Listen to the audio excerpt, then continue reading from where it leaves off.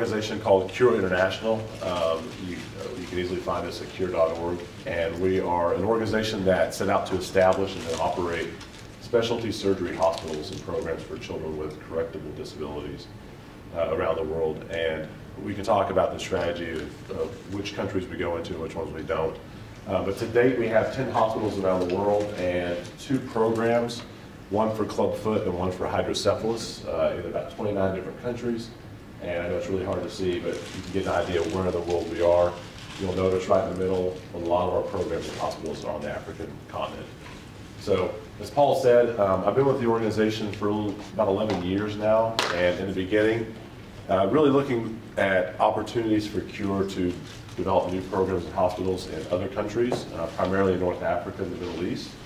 And then somewhere in 2006 and 2007, I got really interested in actual hospital management with Cure, and so I went down to Uganda and was only going to be there for 2 years, but as these things happen, I stayed for 8. So my wife and I, my wife is a physical therapist, and for a couple of reasons, we decided that we probably needed to do something else for a while, and so we decided to come back to the United States, and that prompted a conversation with Cure, and if there's anything that we can do to be relevant or valuable to help that organization continue to grow and improve, we wanted to do that. So I've taken a role with Cure, and it's an Office of Development and Sustainability, and as Paul said, we're trying to find ways to help an organization that historically has been very donor-driven and supported through fundraising to become much more self-sufficient, and that's where we're at today. So I'll talk a little bit about the network, but really I'll spend most of my time talking about Uganda because that's what's near and dear to me. So,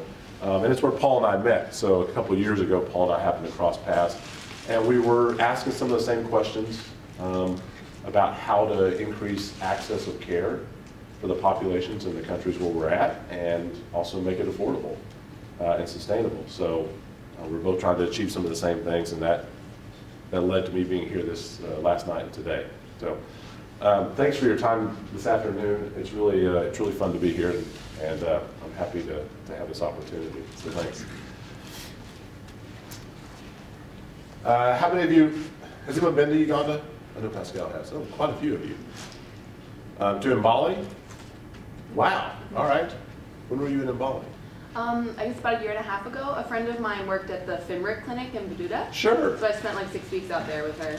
All right. And that is Lisa Humphrey? Do you know Lisa? I don't. It was Okay. Amber Wilson. Okay. Yeah. I think Lisa was prior to Okay. her, but yeah, I know the clinic up in Baduda. Mm-hmm. Yeah. Yep. All right. You're up in the mountain. Yeah, it was great. Did you ever come by the hospital, the Cure Hospital? I didn't see Cure, but I know a lot of the volunteers that would come out with FIMRIC would go out to Cure. Yeah, we hosted quite a few family volunteers over the years. So you were in Mbale as well? Just for a day. I was working at Mbale in Kampala. Yep. But I visited here for a day. Great hospital, Malaga. Well, great big hospital. So, well, the hospital, so Cure was started 20 years ago by an orthopedic surgeon. I'll just give you a little bit of context because it's probably important. It was started 20 years ago by an orthopedic surgeon who had been doing some surgeries overseas and realized just a lack of specialized surgery in a lot of countries. And about half of all physical disabilities in the world are correctable with a single intervention. So Scott began asking the question, if it only takes one surgery to really remediate or help a child recover and compete with their peers later in life, why would we not want to do that surgery? And most of those surgeries are relatively inexpensive. And when you look at the return on that, if we can do an intervention for a child or a baby, and they can be a high-functioning adult, compete with their peers, it's kind of a no-brainer. So Scott set out to establish Cure 20 years ago. We opened our first hospital in Kenya, our second hospital was in Uganda. Most hospitals that Cure operates are focused on orthopedics, primarily clubfoot, problems in the legs, spine. However, Uganda is a little bit different.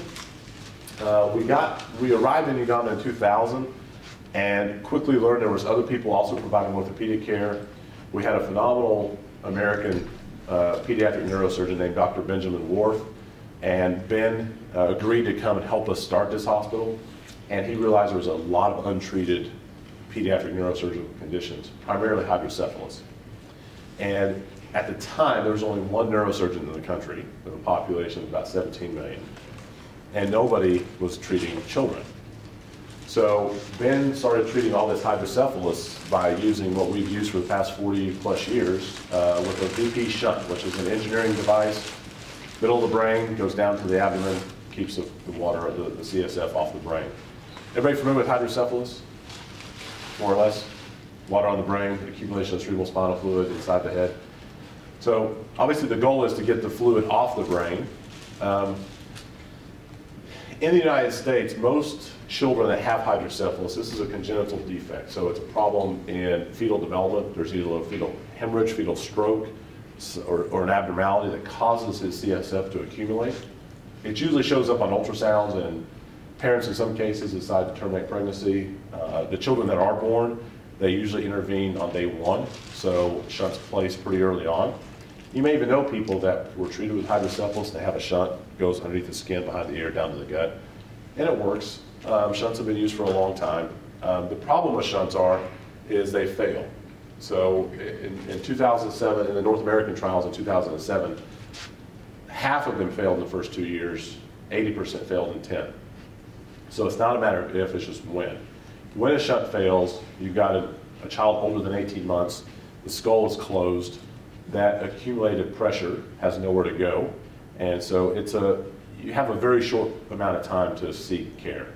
So most parents with children with hydrocephalus that have shunts live close to emergency room, close to neurosurgical access, and when the shunt shows signs of failure, they quickly take them into the ER.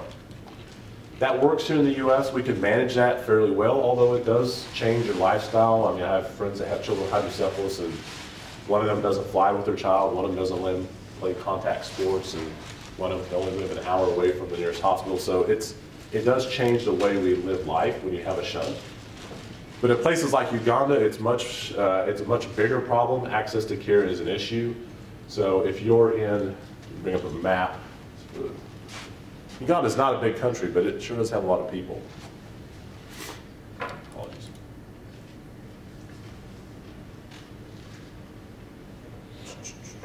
I think I can get this to show full screen, can I? Yeah, there we go.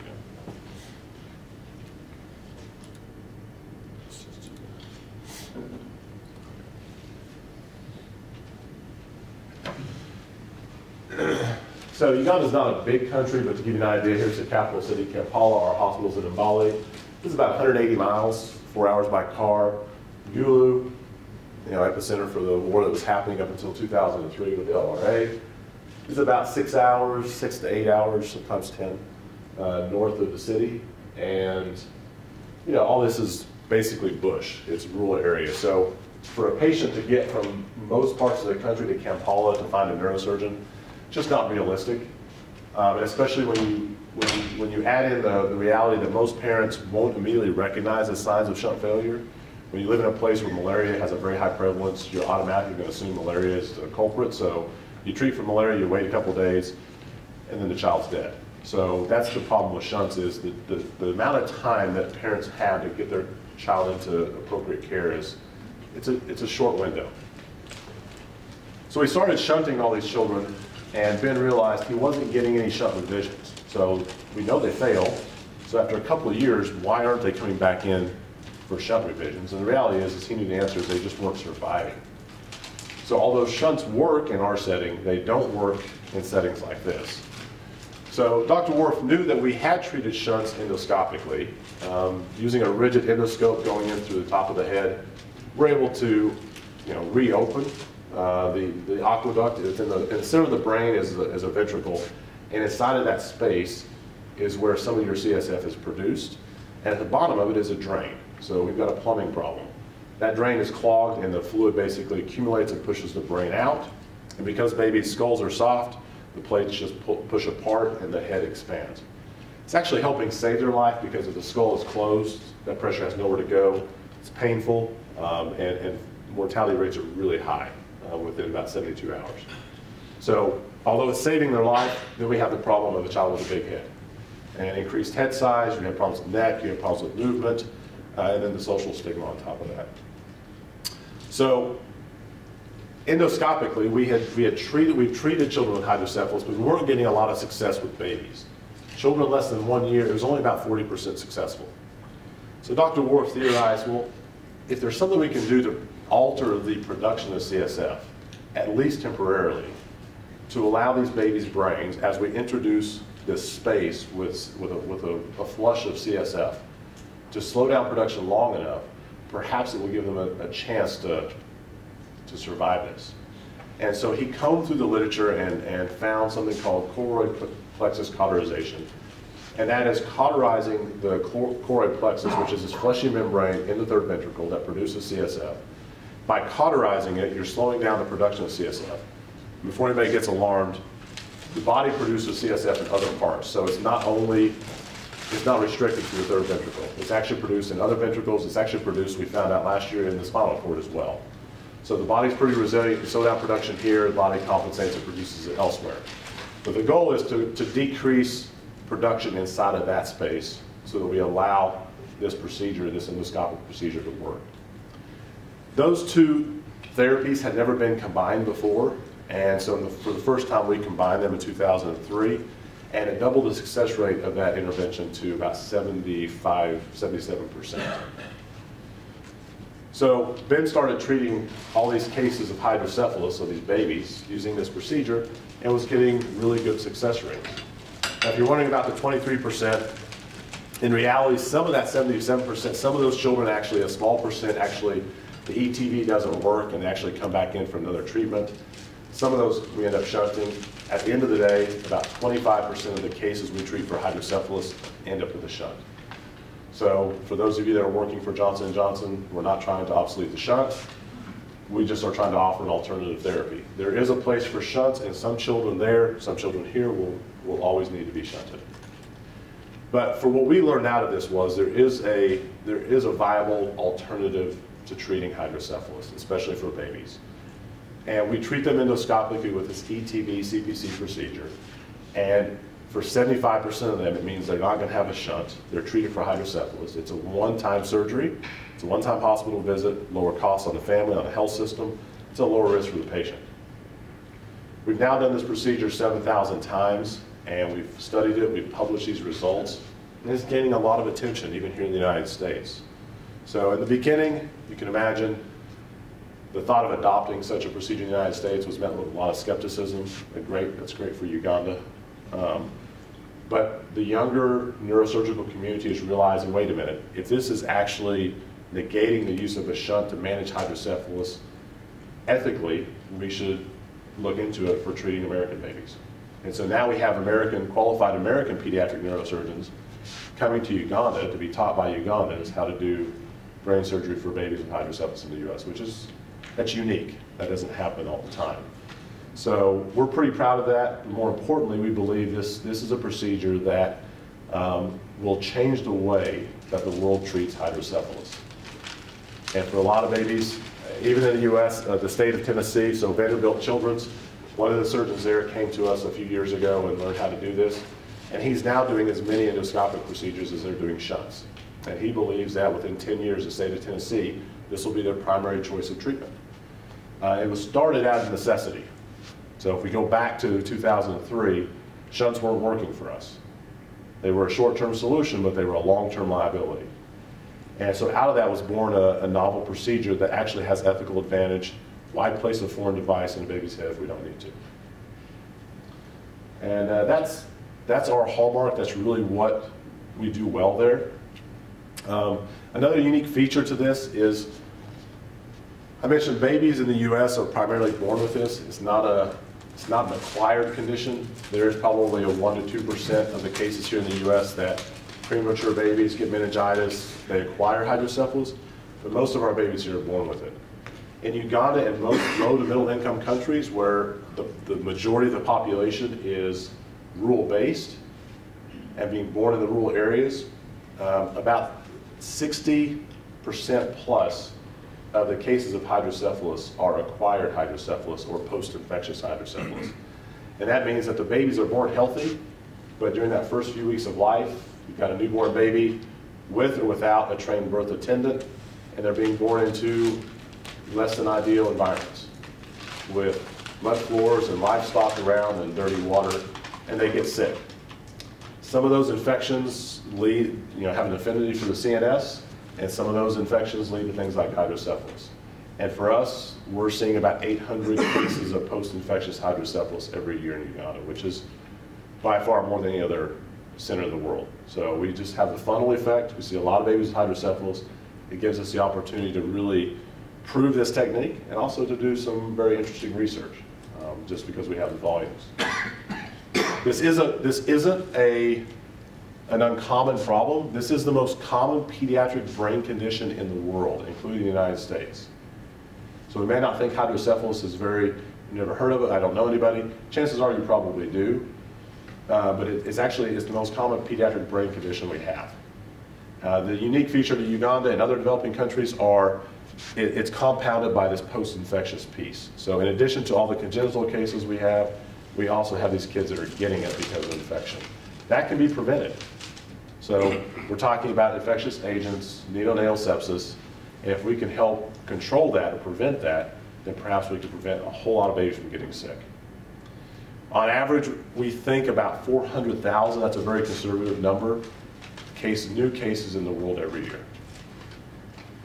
Why don't we know about this? That's almost, I don't know the numbers of TB, but I was talking to Paul, and I'm not sure that that's that much more or less than TB in the world. But we don't talk about hydrocephalus, and part of the reason is mortality rates for that population are very high without intervention. So it's typically, most countries that we serve do not have the capacity or expertise to really manage hydrocephalus. And so a lot of the children don't receive intervention, and they simply just don't survive. So you don't have the problem of legacy build up over time. Like these children, they die off within 1 or 2 years, and it just continues to operate that way. So we don't see it as a global health problem. But in reality, 400,000 cases a year, conservatively. Babies are contracting this or born with this, and a lot of them are not surviving. And the ones that do survive, quality of life is very poor. So in addition to the ones that actually survive it, a lot of the kids in the countries where we operate, the heads are massive. So I actually have a picture of, without being too sensational. That's probably a little bit extreme. There's another, there's a happier child. But that's a rather large head size, and that's really middle of the road for us. So when we see children with much bigger heads than this, so then you have to ask yourself, you run into all the neuromuscular stuff, the strength of the neck, and a lot of these babies are not able to crawl and walk as they should, just because of the head size. The social stigma, they're not allowed into schools, they're not allowed to play with other kids, they're made fun of. And a lot of them have other cognitive and developmental disability. So quality of life, even for the survivors, is very poor. So the justification for us doing something that address this problem is there. Let me pause there. Any questions for ATV CPC? Yeah. This is really exciting. So on one hand, with the original procedure with the shunt, right? My sort of pharma regulatory hat sort of goes, wait a minute, like local clinical trials. How do you register a medical device in a country, in a developing country? Who signed off on that? What's the government's role? On the shunt? No, sorry. So I guess that was like the negative side. But then I thought about it from the positive side, which is that like the surgery itself. So on the shunt, yes, regulatory question. But equally, the lack of what I would presume to be a fairly like loose regulatory framework on this in general allows for innovations like the surgery that you have, right? And then allows for the innovation to actually come from a place with actually a looser framework than the United States, where you can. And so I guess my question is like, where do you land on that in terms of what's a good balance of not falling off either side of the horse there? Well, I mean, so shunts, if I understood your question, let me address shunts first. So shunts are approved. The Codman-Hickman shunt is the only, somebody correct me, I think it's the only approved shunt on the market. But there may be a couple out there now. Meaning that Uganda is FDA. So they're approved for use in the United States. Sure. I can't really comment about, Uganda is too loose. Like if it works in the US, we're going to use it in Uganda's kind of mentality. So they don't have, to my knowledge, they do not have a regulatory body in Uganda to approve such things. But if it's approved here, chances are doctors are adopting that technique to treat children. And they were shunting children in Uganda before we came. So not a lot, but there was a doctor who was placing about 50 shunts a year. So the shunt's been proven, it's been around for 45 years. Hasn't changed a whole lot. We've impregnated them with antimicrobials and all that stuff, but really the design of the shunt, the valves, is pretty much the same as it always has been. The innovation piece for this procedure, remember the ETV procedure had been done before. The difference was it was with a rigid scope, optics are good, you go straight in, you're able to recreate that opening. That had been done for a long time. That doesn't require regulatory approval per se, it's part of the training rubric for a surgeon. They know how to do that. What's unique about this is the combination of that choroid plexus cauterization, which had also been done before. But when we put those two things together, we weren't able to do it with a traditional endoscope. So a traditional rigid endoscope is a rigid scope, you go straight in. But the problem is once you go in, you're not able to get to the roof or the ceiling of that third ventricle to cauterize a choroid plexus. So it required us to use a flexible endoscope, which has a very limited application, but it has wonderful use here. So using a flexible scope, we're actually able to go in and we're actually able to reopen that aqueduct, but then we're able to bend the scope back up and cauterize the choroid plexus in one surgery. And that was unique, and that had not been done before. So the two procedures separately had been done, but the coupling of them together hadn't been done. Again, the regulatory body, the Ministry of Health in Uganda is excited about this. There's really not an approval process. The adoption here in the US is primarily driven by interest and perceived demand. So most neurosurgeons 10 years ago would say, we can manage shunts. Like, why are you even exploring this as an alternative? Like, we can actually manage shunts. It's patient education, family education. We get them back in, we replace the shunt, everybody goes home. So our response to that is, you're introducing a liability. And if there is a way that you can use a shuntless procedure, then we should explore that. So the adoption process is really all about the interest on behalf of the neurosurgical community to explore something else to use. We do have 12 hospitals in the US that are actually using this technique today. One of those is Vandy Children's, another one's in Boston, but they're scattered throughout the United States. You know, we believe that probably 15, 20 years from now, this will be the United States' choice of treatment for hydrocephalus. And as more and more neurosurgeons come into the profession, they're going to hear about this, they've read about it, they've read our papers, publications, and they realize this has traction, this actually could be viable. So yeah, anytime you introduce a novel innovation like this, because we're not introducing a foreign object, and because it's surgically based and evidence-based, it doesn't need FDA approval. Yeah. The adoption here in the U.S., has it been driven by some of the same concerns? Like, is it patients that maybe don't live within like an hour radius of the hospital that's sort of like okay, maybe they're appropriate, or is it more just from an academic perspective of this is an interesting procedure that maybe we should? Well, let me ask you, I mean, if it was your child and if you had the chance to do something that was going to place a shunt or not place a shunt, you know, which would you choose, even if you lived next door to the hospital? So I don't think it's a question of, the ethical question is not necessarily those that may be further away from a center of care, but it's which would be better for the long-term life of the child and patient. And the answer is it really doesn't matter how close they are to the hospital or not. You're introducing a foreign object into somebody's head that will fail, that will need replacement or revision. So I think the adoption process is primarily slowed by a couple of things, and one of those is ego. I think anytime you develop a procedure that's not US based, there's just slow adoption. And especially in a very specialized surgical community like neurosurgery, you have neurosurgeons have proven success with the shunt. They can manage it, they know how it works, they know how it fails, they know what to do when it does. So the people who are seeking this out are primarily younger neurosurgeons who see the need, who see the value, and realize it's okay to introduce a new methodology to treating hydrocephalus. We don't have to do it the old way, we could continue to explore other options. So most of the folks seeking us out, they're younger. They're 4 or 5 years in the profession, and they're interested in what Dr. Wolf had done, and they're coming out to learn from us. I'll give you this example of a personal friend. It's actually, he's best friends with my brother-in-law. They had twin boys and they were born at UCLA Children's, and one of the boys had hydrocephalus. So he called me about 1.5 years ago and said, I know you guys are doing something else besides placing a shunt.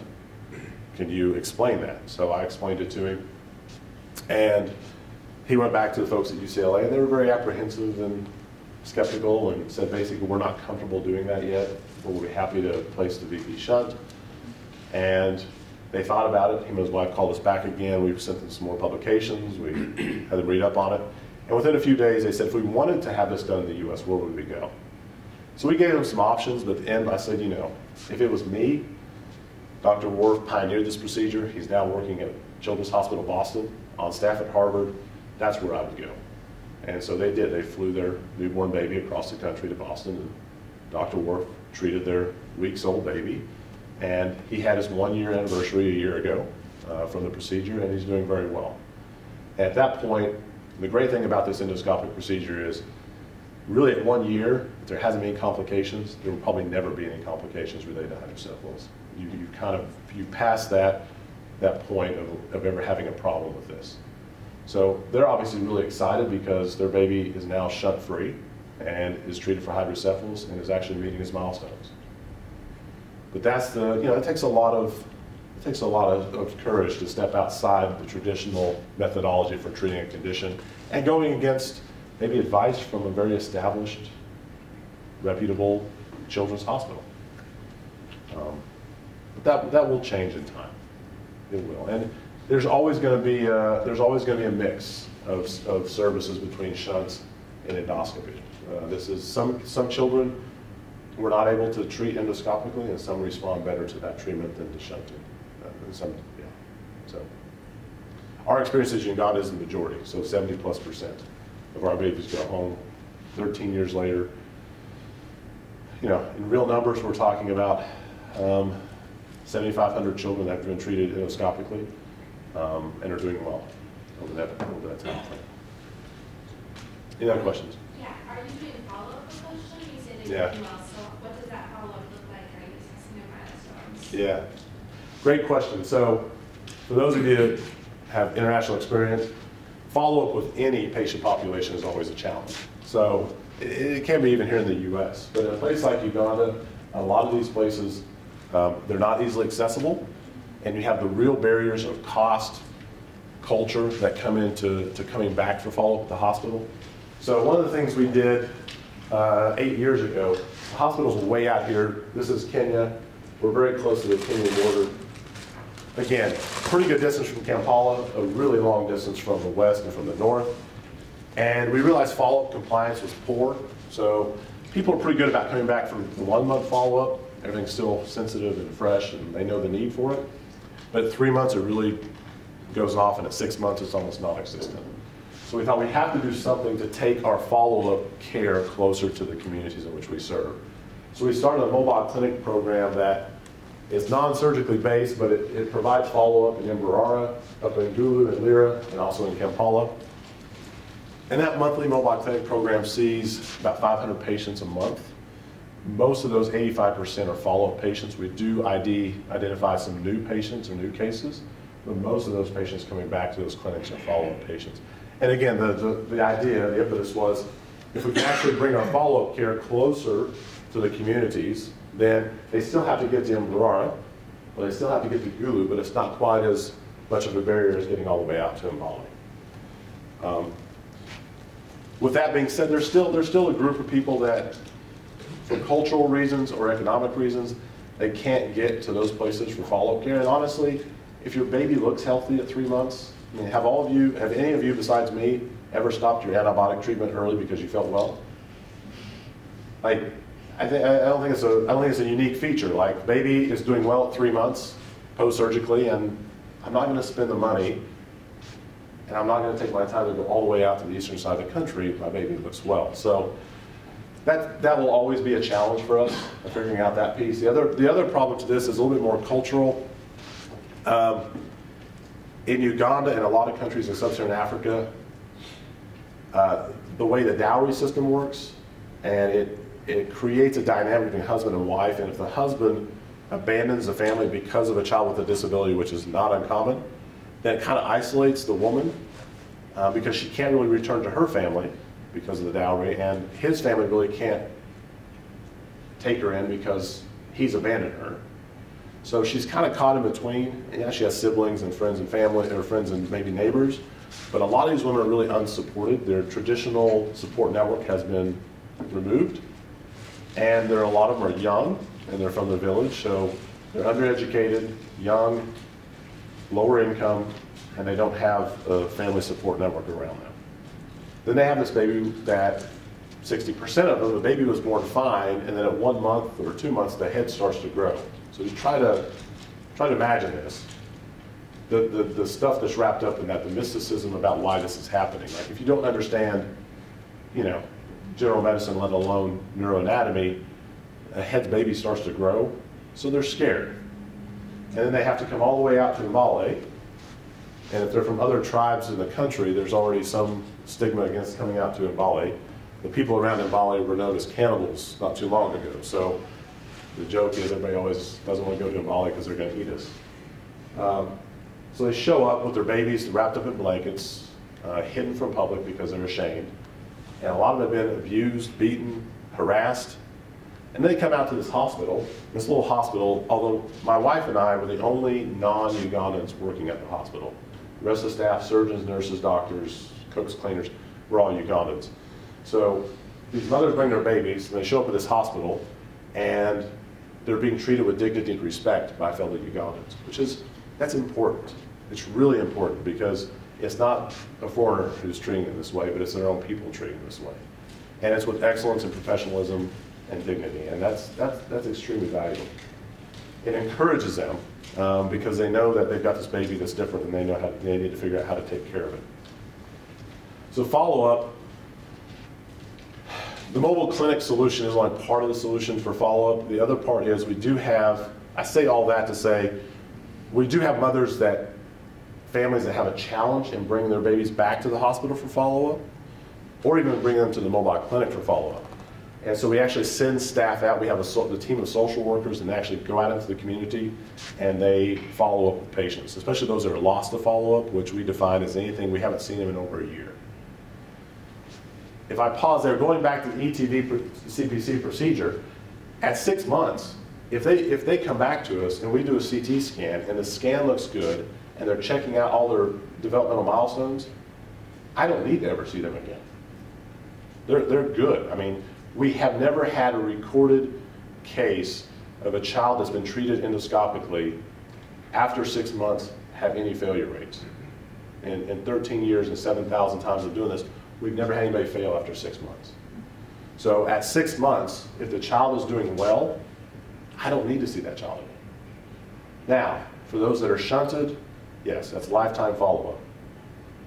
Child with spina bifida, a lot of them end up with hydrocephalus, lifetime follow-up.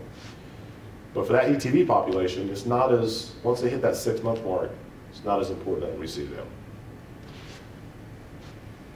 We're in the middle of trying to understand how to do better follow-up, and one of those leads to your question about developmental milestones. So my wife actually has her doctorate in physical therapy. She's very passionate about this piece of it, and we're working with a tech company up in Cambridge, Mass, on developing a mobile application to where we could actually go through some of the more well-established developmental tools to where I could go into a village and be able to walk through very simple questions, and that would help us understand, does this child need further intervention, further therapy, or is this child in good condition?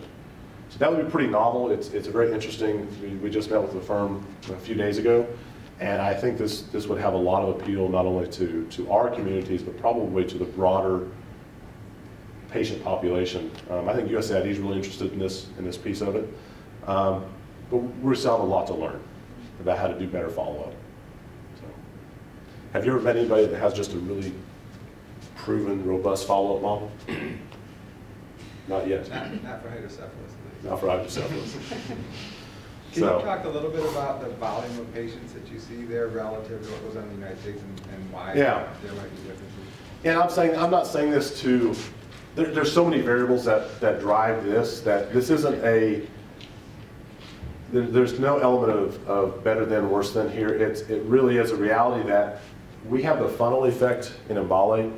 Nobody else is treating patients with hydrocephalus, not only in Uganda, but we receive patients from Kenya, South Sudan, Somalia, Ethiopia, Congo, Rwanda. As far, obviously travel's a big problem there, transportation, and then also the visa issues. But if they can get to us, we treat them. But there is a funnel effect. So we're the only ones doing it. Everybody comes to us. So we have those kinds of volumes.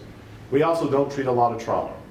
We treat some tumors, but these procedures, the endoscopic procedures, the shunt procedures, these are primarily 60 to 90-minute interventions or surgeries. They don't take very long. They're minimally invasive. Shunt's not minimally invasive. If you ever seen a shunt procedure, it's actually pretty barbaric. But endoscopic procedure is fairly minimally invasive. They're fairly quick. A craniotomy can take 8 hours. A trauma case can take 8 hours. So we actually treat 6 to 8 cases a day. Most neurosurgeons will tell you that's a really busy OR schedule, 6 to 8 cases a day. A really busy neurosurgeon here in the US, when we look at all the requirements and regulatory atmosphere which they work, and also just the turnaround of getting an OR emptied, cleaned, ready for the next case. A busy neurosurgeon does about 5 cases a week. So we're going to do 30. It's not a competition, it's just a reality that it's a very busy neurosurgical unit. So we have, in our hospital, we have 38, I think I actually have a slide. In our hospital, we actually have a 38-bed pediatric neurosurgical ward. We have a 10-bed ICU, we have 3 theaters, we have pediatric anesthetists or anesthesiologists, and we have the only 2 pediatric neurosurgeons in the country working with us. So the footprint is fairly small, not a big hospital, but again, 85% utilization on our ORs, 90% plus bed occupancy. It stays busy throughout the year. We are looking for ways to actually expand that because, how many of you know this, but Uganda, it's unique in a couple of ways. One is, it's the youngest country in the world. 57% of the population is below the age of 15. Fertility rates are really high, so 7-ish, 6.7, somewhere there. High 6s, low 7s fertility rates. I think it's second only to Niger. So families have a lot of children. At 0.7, let's just say 1, at 1 per 1,000 live births is the incidence rate for hydrocephalus. So if we do the math and people keep having 7 children per family, it's about 1.6, 1.7 million new babies every year. It's between 3,000 and 4,000 new cases of hydrocephalus in Uganda alone every year. And that's conservative. So we're seeing, on a busy year, last year we saw about 800 cases. So we're not even seeing a quarter, 30% of the new cases in the country. There's a lot of barriers to increasing that, but we do believe a larger footprint with time, for having more OR capacity, more human capacity to treat this, we actually could probably treat more, and we're looking for ways to do that. Yeah. So neurosurgeons are not really there. Are you working with the government to see if you can train some more up?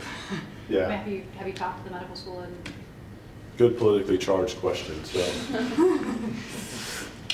So there are, we're not, this is not a, the reason we have the only 2 pediatric neurosurgeons are because we're a pediatric center. So the Mbale, which you visited, the National Referral Hospital, does have a neurosurgery unit. And they will treat children. They actually do shunt a few children every year, about 100 cases a year. The neurosurgeons there are 3, 4-ish. They don't have pediatric fellowships, and that's important.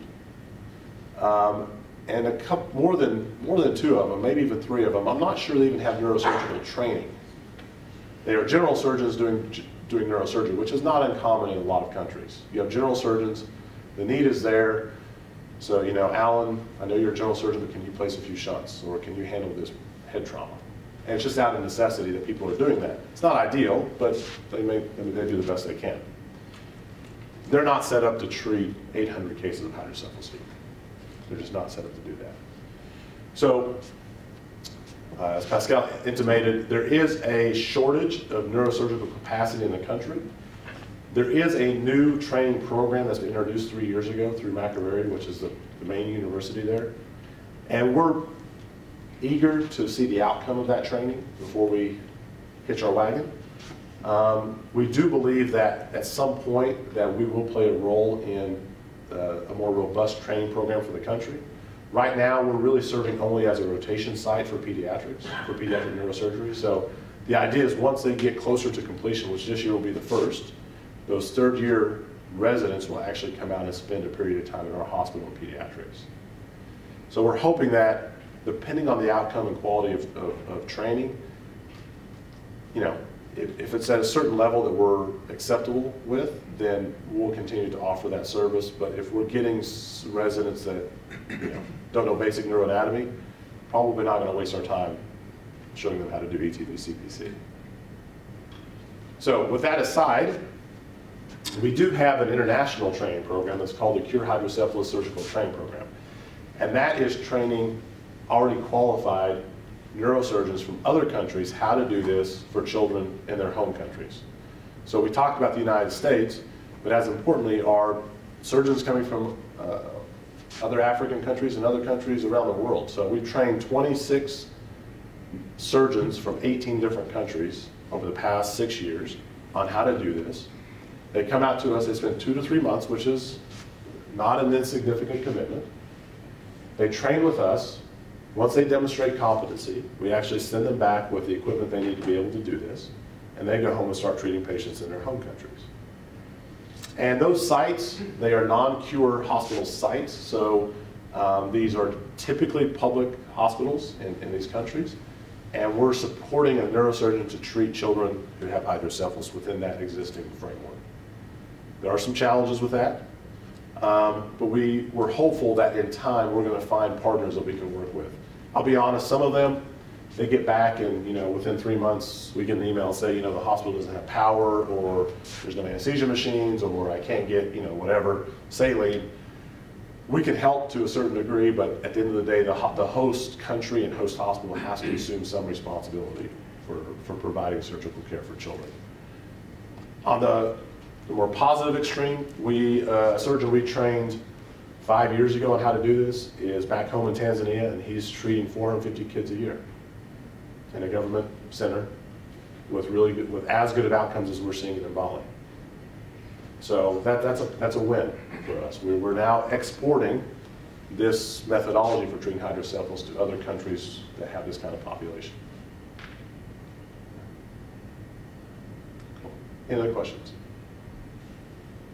Can you talk a little bit about the financial viability of that one, and then also of the Cure network in general?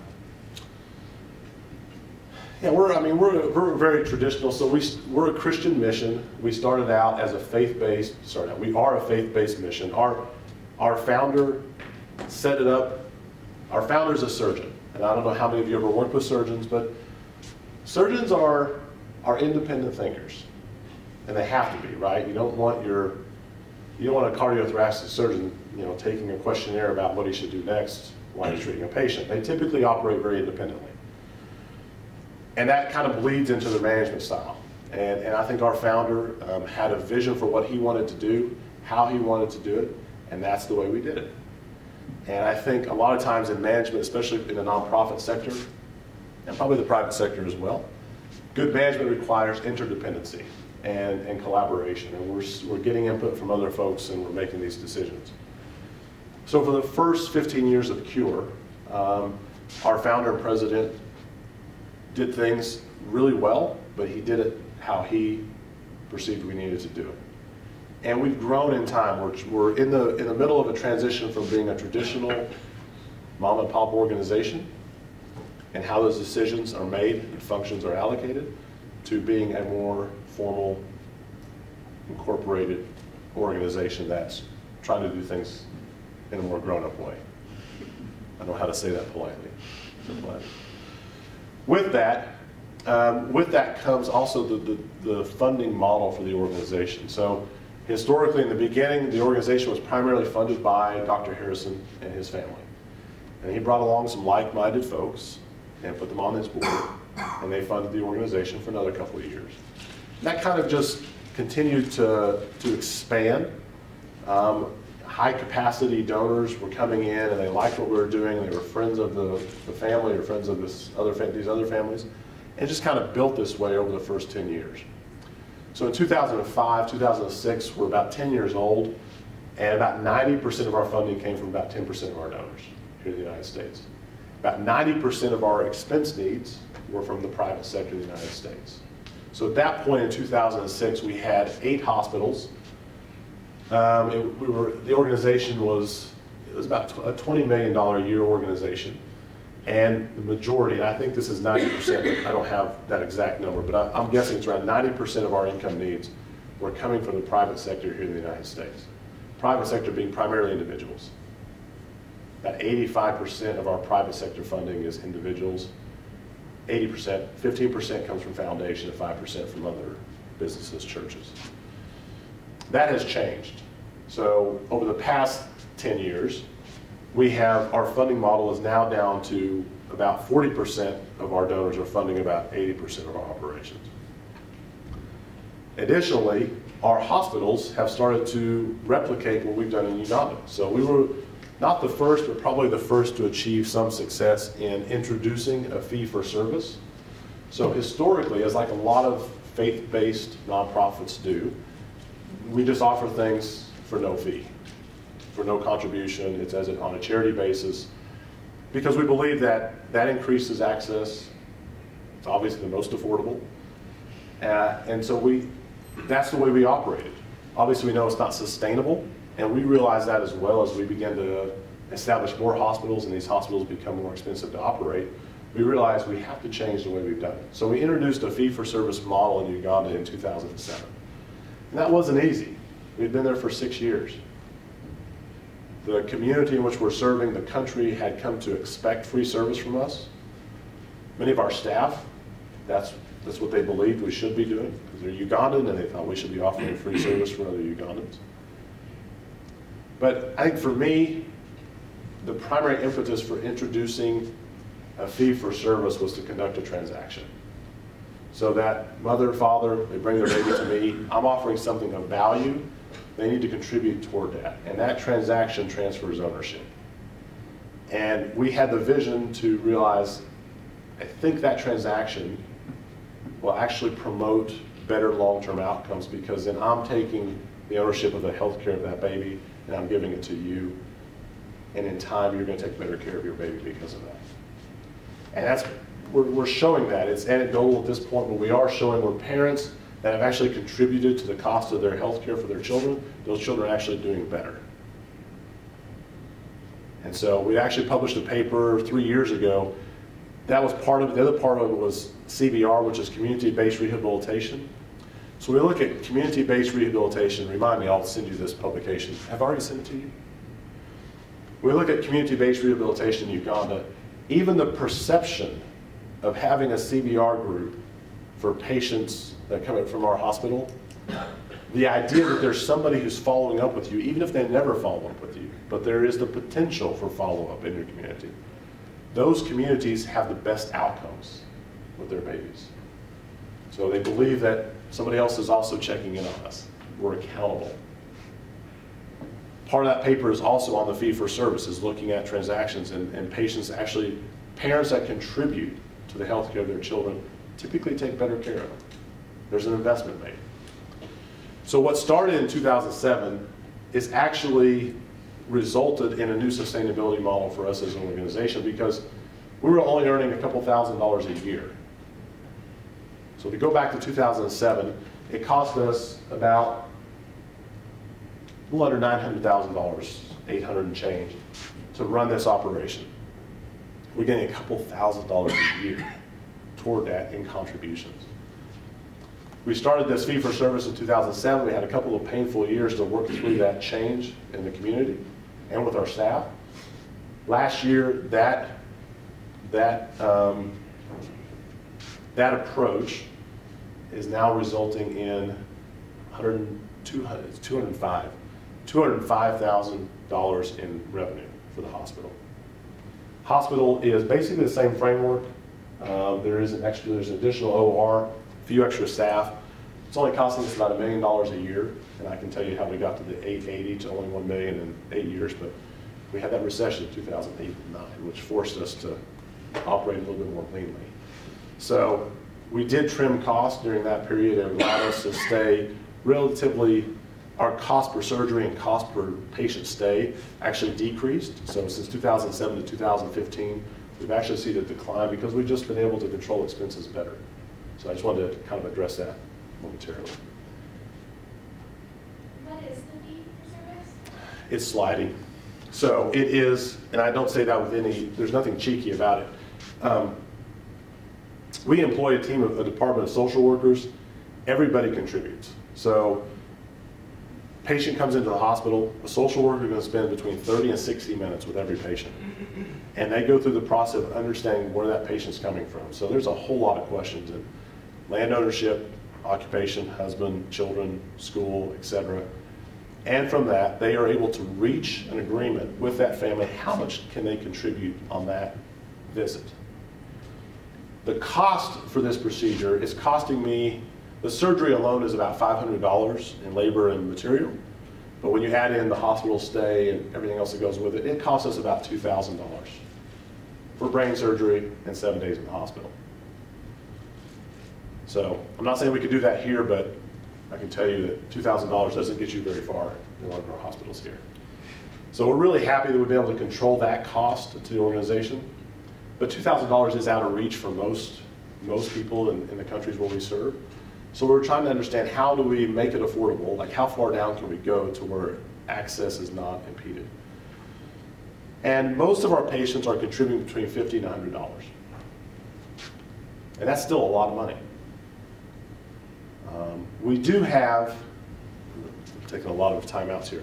We do have, there is a small percentage of mothers, of families, that, especially mothers that have been abandoned and they're young, they don't own land, they have nothing to barter with or sell, and they truly show up with the last dime they spent to get out there.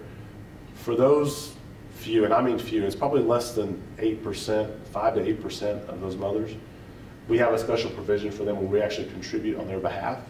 And again, it's to stay true to our policy that everybody contributes.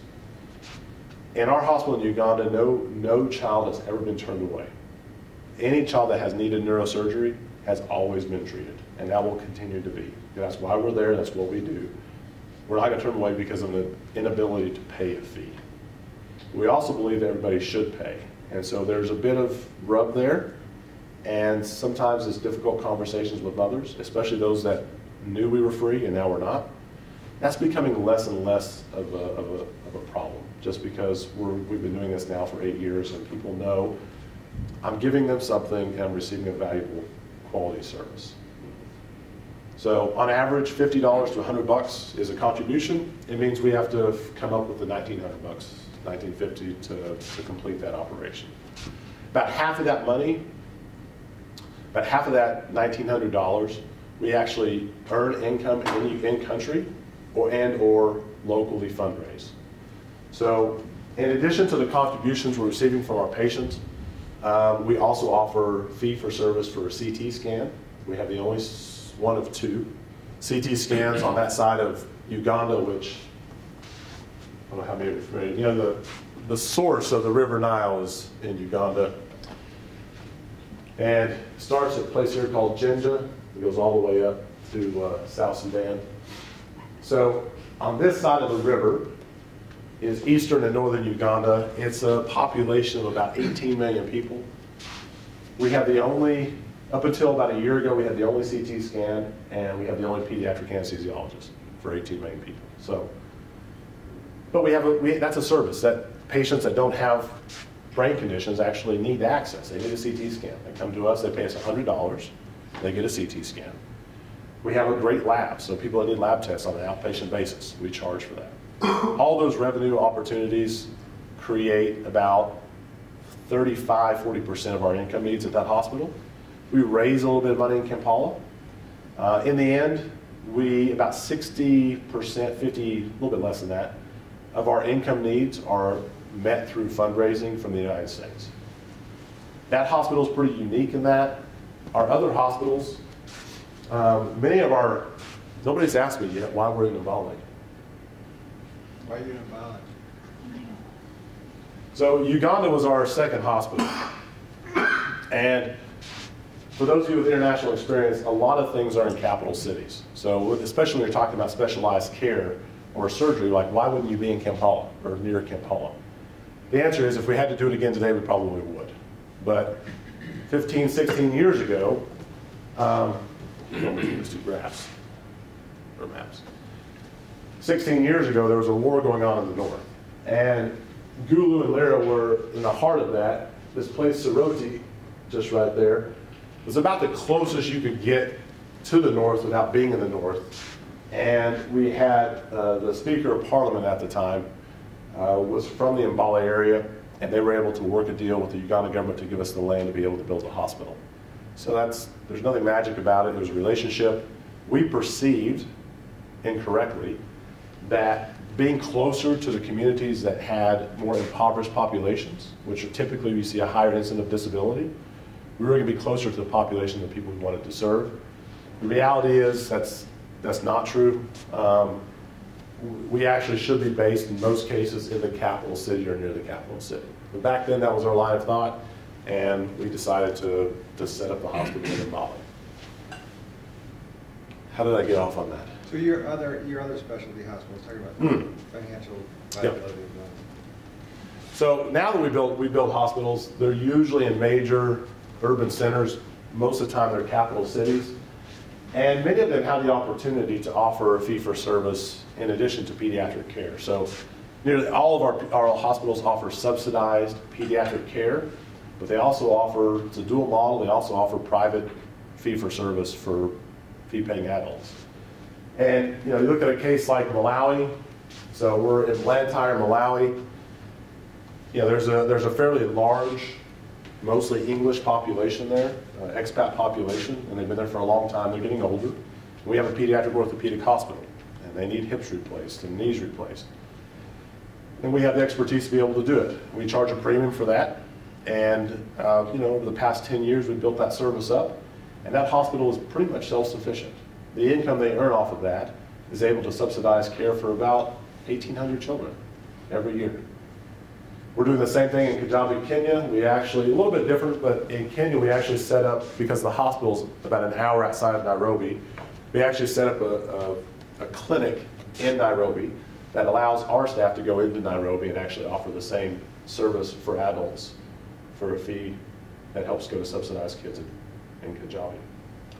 Most of our hospitals are now being intentionally set up that way, to have this dual model, offer a high quality service over here for one population to care for the pediatric cases on this side. Yeah. How long have those institutions been running? So, Kenya is now 20 years old. Uganda was set up in 2000, 2001. Our most recent hospital was built in the Philippines, and it's just barely about a year old, not even a year old yet. So, in Africa, I think our newest hospital is actually in West Africa, in Niger. It was opened up 5 years ago. So the rest of the African hospitals have been there for about 10 years, 8 to 10 years or more. I think I'm interested in how Malawi became so self-sustainable, and what that kind of looked like, and if you see that thing happening in Uganda. Yeah.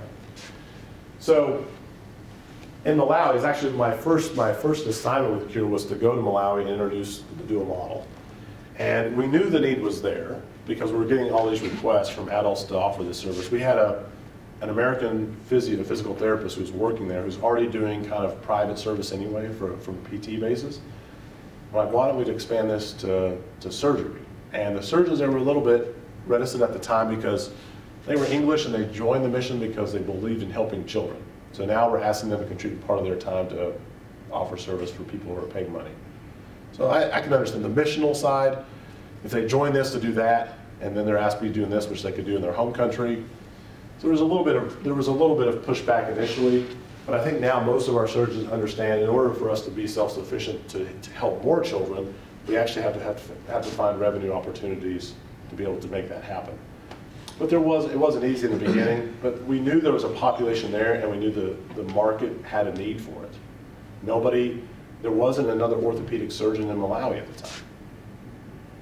And so what are people doing? Expats are leaving the country. So if we can offer a service in the country and build that as a reputable and quality service, then the idea was they would be able to seek us out. So I think, obviously we had to earn trust. We had to prove that we were competent. And that took time, but within 3 to 4 years, they were seeing a pretty good return on that. And after that was 2005, I would say by 2011, they were generating enough income to meet most of their needs. Now, probably a dirty little secret, I'll have to edit this part out. There are some overhead costs to running these hospitals that we don't task the hospitals with. So the office that we have here in the United States, which provides support, IT, marketing, HR, our hospitals aren't tasked with contributing toward that overhead cost. So there's a cost to running these hospitals that's not on their books, that we don't charge them for. But we raise money for that here in the U.S. to provide that level of support. So, but their day-to-day operations, they're pretty much able to pay for their own. And the same for Kenya. There's still a need, obviously. I think where we're at now, the season we're in now is, so your question about Uganda, I want to be realistic about Uganda. We're located in Mbale. Like there's just a ceiling about how much revenue we can generate being located that far away from the center of the country. It's realistic for places like Addis Ababa. It's realistic for places like Lusaka. Probably not realistic for Mbale. Furthermore, there's not many elective neurosurgical conditions. I can't think of a brain condition that's elective. I mean, if so, I would have had my head shrunk a long time ago. But most neurosurgical conditions are urgent, acute, sometimes chronic, and usually emergency situations. Orthopedics, on the other hand, are often elective. So, our patients come to us, we don't treat them, a lot of them don't do well. Worst case, a lot of them will die. Orthopedics, you don't treat them, the condition persists, but you could treat them again in 3 months or a year or maybe longer. So a lot of orthopedic cases are much more elective, and that creates a different type of model in terms of private service. So I just want to be realistic about Mbale. I don't think we're ever going to reach 100% sustainability in Mbale with this model. I think there are other things I was talking to Paul about that we could probably leverage in country to produce or generate enough revenue to offset that complete expense, but probably not just through surgeries for adults or fee-paying patients. It's probably got to be a little bit more outside the box. Supply chain management, biomedical engineering, all that stuff that we could probably perhaps leverage to generate some income to pay for surgeries. But the traditional model we're using now probably won't get us as far as we want to be in Uganda. Yeah. A couple questions about the dual model. One, how cost competitive is that, given that you're subsidizing somebody else's care? How cost competitive is it with other private clinics of similar quality? The second one is, how much does that dual model actually serve as a marketing tool to bring people in, because their payment is contributing towards? It's probably, that's two great questions. It really is country by country dependent. I know in Kajabi and Malawi, there's real traction with people understanding that, hey, by going to this hospital, not am I only getting a quality service, but I'm actually subsidizing care for kids. And we do try to use that as a marketing tool. In Uganda, it hasn't really taken off yet because we don't have the private patient business built up enough for us to be able to leverage that. Your other question, remind me again. Just how cost competitive is it in general? Yeah, that's also country dependent. I know in Kenya we're priced pretty competitively to what we charge for orthopedic care is about what somebody would pay in the private hospital market. In Uganda, we're far below. And that may change. That was kind of our decision when I was there, is we felt like what people were charging in Kampala for neurosurgery was creating accessibility problems for a lot of Ugandans. And so I'll tell you what it is. I mean, private hospitals in Kampala were charging doctors from Malago were going to private clinics and they were charging $6,000 just to look at a case, a neurosurgical case. So we were charging $2,000. And the reason was we could more than cover our cost with that, but also $2,000 to $6,000, there's a whole big group of people that can't afford 6, but they can afford 2. And we just didn't want to exclude the people that really needed, adults that needed neurosurgical care.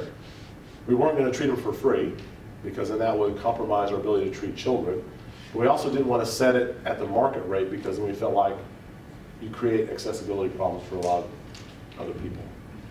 So I'm not saying that's right or wrong. That was our feeling at the time. That may change, I'm sure, as economies change and other players come into this, but at the time, that was our decision.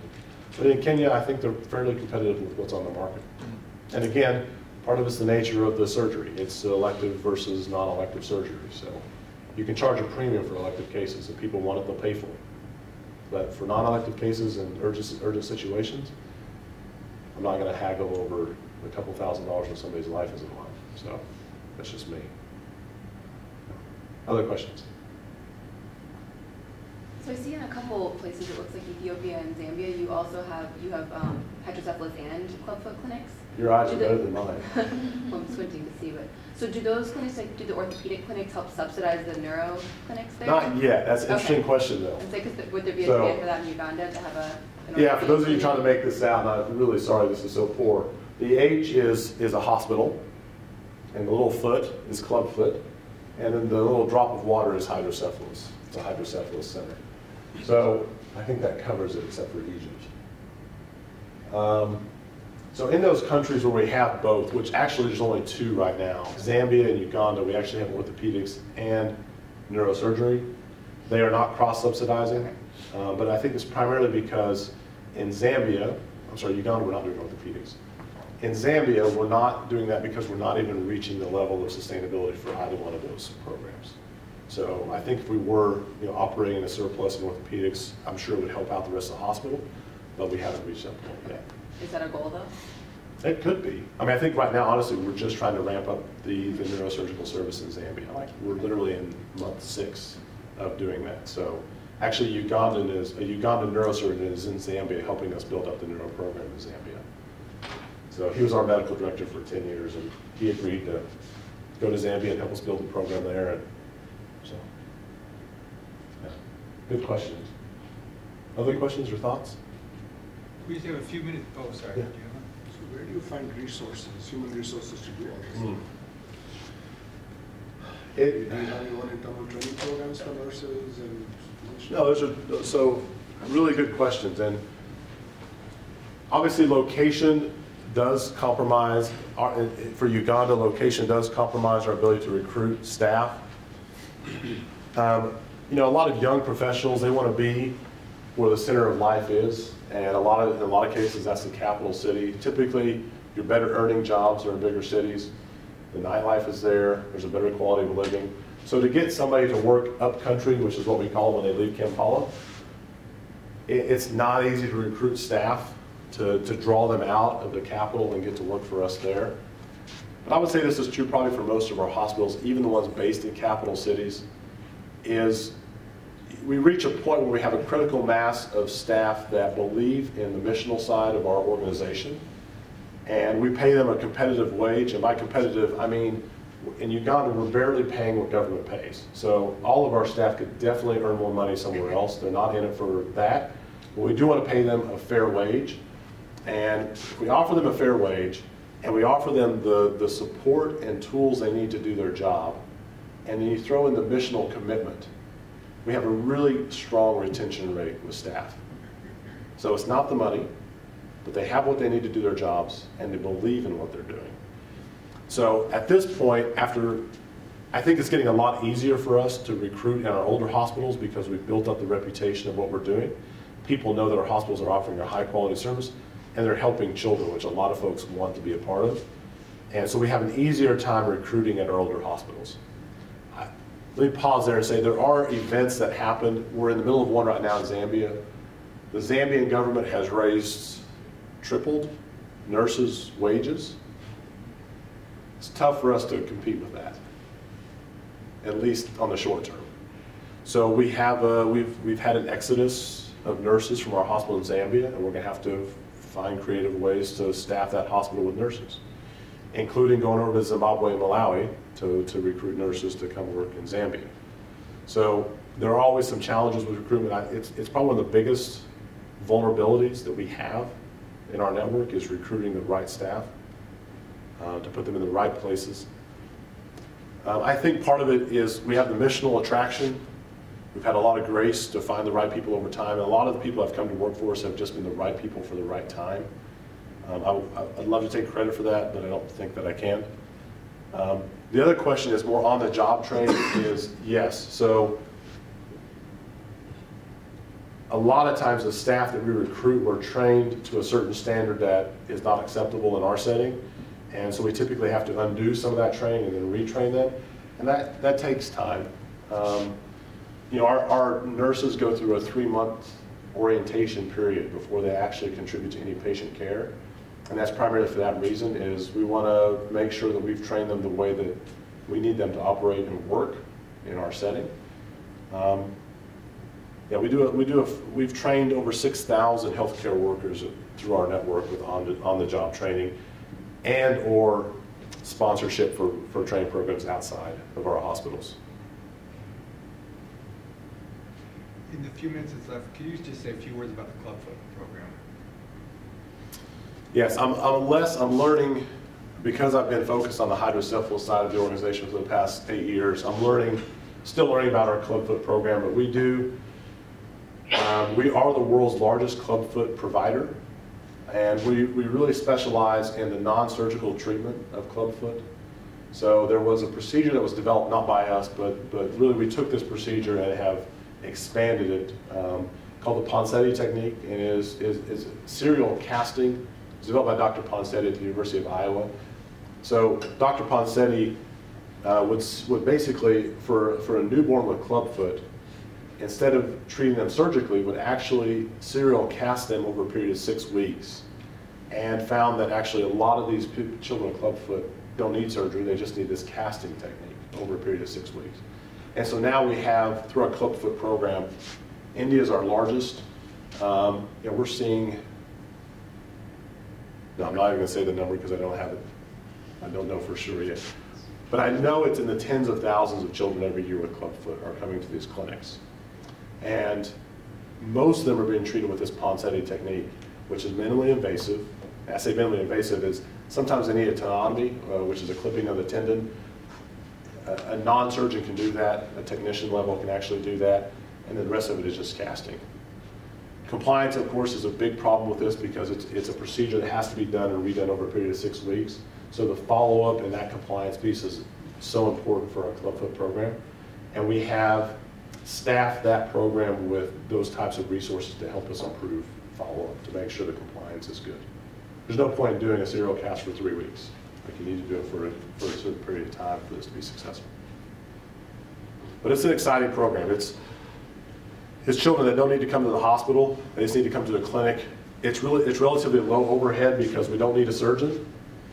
We typically just need a technician and then a couple of follow-up workers, probably a clerk, and they're able to handle this. You don't need all the expensive equipment. It's plaster of Paris. It's a few small instruments, and we can actually operate these clinics fairly inexpensively, and allows us to, I think we're in 29 of 30 plus states in India, and the government's very supportive of what we're doing there. We now have 19 countries where we're operating where we don't have a hospital, where we have a Clubfoot program. So it's allowed Cure to continue our vision and mission of helping children with disability without necessarily having the overhead cost of a full-blown hospital. So, yeah. Thank you very much. This is a great example. We hear about reverse innovations, great example of that, and of a hospital, a healthcare provider that's creating sustainability. We talk a lot about Arvin here and do a lot of work with them here, but I thought this is another good example to hear about. So thanks very much for coming. Thanks, I appreciate it. Thank you.